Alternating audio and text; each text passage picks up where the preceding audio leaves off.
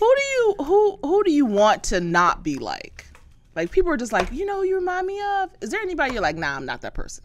Like, for me, I wouldn't want to be. I was gonna say Oprah. I love Oprah. Yeah. But who wants to be Oprah? There's already an Oprah.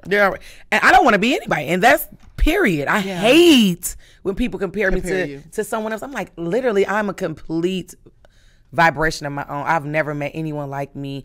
And I'm just waiting on my moment so the world can see it, right? So they compare you to something because that's the only thing that they've had to like see right now. But you're like, no, I'm totally opposite. So I don't want to be compared to anyone.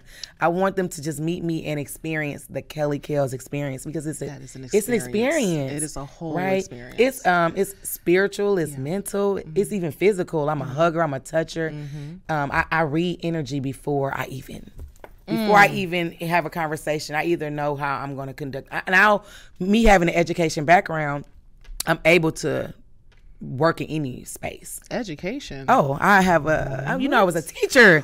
I was a teacher before I was a comedian. I have a degree. Students were your audience? My audience, what? My first set of audience. And when I tell you, they were the best. They kept me alert. They kept me witty. They kept me moving fast and being able to switch at the drop of a dime. I think that was a great thing about me as a teacher. When the kids shift, I was able to shift too. I don't know if it's a form of ADHD, but I'm like, oh, y'all don't want to do reading? Me neither.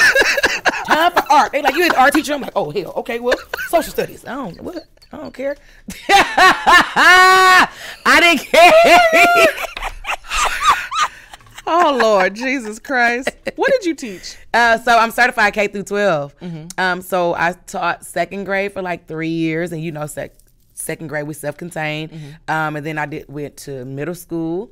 And that was, oh God. What's the worst? Middle school, right? You're right. So I ended off in high school when I was teaching American author, world lit, and English 9. Cool. High school kids, come on, man. They the coolest. They transition. They're like, hey, what's up? I'm like, what's up?